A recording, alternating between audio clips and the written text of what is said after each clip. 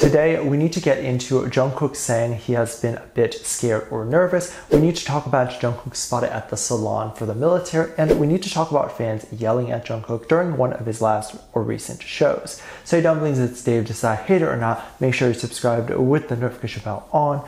Grab your dumpling, taste spilling mug merch, and let's go.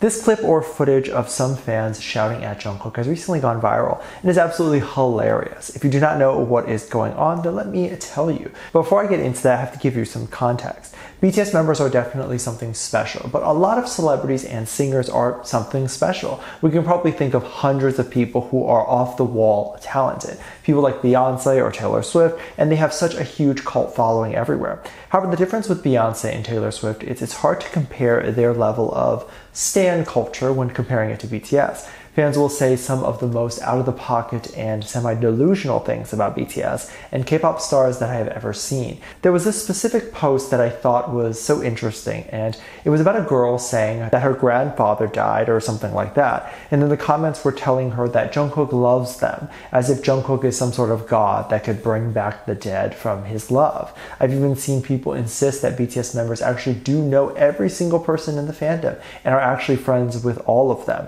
and that's not humanly possible. Knowing this, I think it's quite obvious that the fandom sees Jungkook and BTS members as more than human and someone to be worshipped, even though he himself has never asked for this. And I think this is absolutely very interesting, and there could be a case study on his effect on the world. With that said, I don't think most human beings who may even have such an impact on the world be aware that they do, because you have to be quite self-centered to think that everyone just worships you. And those who do think this probably aren't getting worshipped. So what happened with Jungkook? Jungkook was doing his solo performance as he does, and he went in the middle of his performance to take a swig of water. Not a big deal, and when an artist has a free moment, they're best to hydrate so they don't pass out or faint on stage.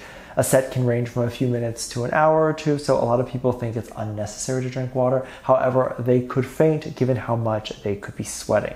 Anyways, as Jungkook took some water, you could hear the audience gasp and say "aw" very loudly. It was almost as if they were yelling because it was so loud and clear. Of course, there's like thousands of people at the performance. To hear it so clearly means everyone was doing this all at the same time. And you could see right on Jungkook's face, he was like, what is going on? And this sparked a huge conversation online about how Jungkook actually has no idea how whipped the entire fandom is for him.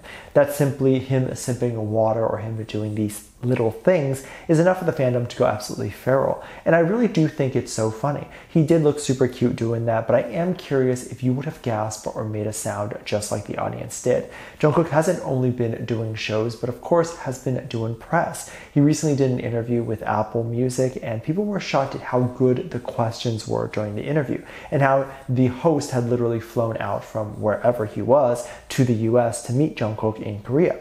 The host asked Jungkook questions about Jungkook's journey growing up and asked if Jungkook feels like Seoul is home to him now. The host made sure to note that of course Jungkook wasn't born there, but born in Busan. However, has he adjusted and made his new place feel like home? Of course, Jungkook answered that there's no place like home. I really loved this question. I loved how the interviewer phrased it, which made it clear that the interviewer did in fact do their homework and was aware of where Jungkook was originally from. We even got to know Jungkook from a more introspective way, to have Jungkook talk about how when he travels, he also tends to try to look and notice architecture. And that is something that means a lot to him when he notices how different everything is from different places. I would say the major stark differences are probably the more older traditional living in certain parts of Asia and then how we live here in the US. However, the modern luxury apartment complexes in cities seem pretty similar everywhere you go, at least from my opinion. This was also interesting to hear Jungkook talk about. Another interesting question and something worth noting was the interviewer asked, since Jungkook has been the youngest in BTS for so long, does creating the album Golden make Jungkook feel not the youngest? And I really like Jungkook's answer to this. He said that being the youngest will never change because no matter how much he ages, he will obviously still be the youngest. He also mentioned he doesn't like being the youngest or called the maknae, and he thinks the album is very much him just compacted into a small album. I love this answer as it's a question that we all have been wondering about, and it's good to see the growth that he has. Music and art isn't supposed to be stagnant, but it's supposed to grow. If an artist is remaining the same and not showing any change, then that is not an artist that is interested in creating art, but one that is just interested in making money. Because if you notice something works and you keep doing it and you try to remain on camera or somewhat the same person as you did when you started, then that's trying to keep a brand for monetary reasons. It's not who you are, because we all change so much on the daily. Idols and celebrities are exposed to the darkest parts of the industry, to some of the craziest and out of the world stuff. They grow and change so fast. If they're not showing you that, that's just to make money. And Jungkook doesn't need any more money. He is showing you himself now. Going back, Jungkook was also asked how he was when he first started music and how he was feeling. The interview asked when he first moved from Busan, was he scared, nervous, or how was he feeling? Jungkook described himself as extremely introverted. He ended up feeling like Seoul was so scary because the roads in Busan were extremely small and the buildings were small. So to go from that smaller life to a much bigger one is no doubt extremely scary. He described it as traveling into the future. We can see how much he adapted and changed. I can only hope that every person, whether a celebrity or not, has the opportunity to go completely out of their comfort zone and do something they would never dream of. Of course, nothing life-threatening, but if you're someone from a small town going over to experience a bigger one or doing something that might scare you, again, not life-threatening. And this is how you grow as a person. It's important to look at every experience as an opportunity to learn more about yourself or learn a new skill that you can put away and use later. So I hope people can take that away from this video at least.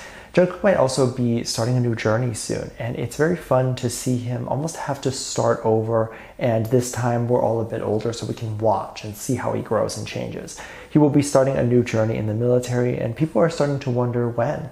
Of course, we don't have a date, but some people have been speculating and some people have had thoughts that it would be now. There was actually a photo that circulated where Jungkook was at the salon and someone was getting their head shaved, and Jungkook and Suga were there. People thought that this is Jungkook getting his head shaved next. However, this photo was actually from the Suchita episode with Jin. This is Suga's talk show if you're unaware, and he did one with Jin before Jin enlisted. And in the episode, Jin talked about how all the members came by to support Jin before Jin left, with Jungkook coming by during Jin's head shaving ceremony to see Jin's head shave.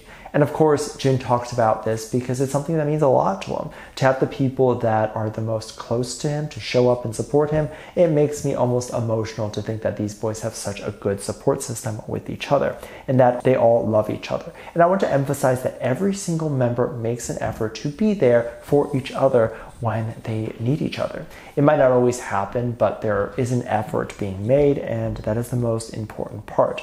It's actually more than what we can say for maybe some of our own friends and family who never make an effort to support us. So no, I don't think Jungkook is getting his head shaved just yet. I think it will happen soon, but we might not get that just yet. I think the news could be announced sometime next year, and this will be long after Jungkook's promotion for Golden is over. And of course, I don't want to see Jungkook bald and gone, but I'm excited for his journey, as I am sure he will love the journey and be excited to grow. Let me know what you think. Make sure you check out Patreon for more videos, link down below. Thanks, just love the comment right here.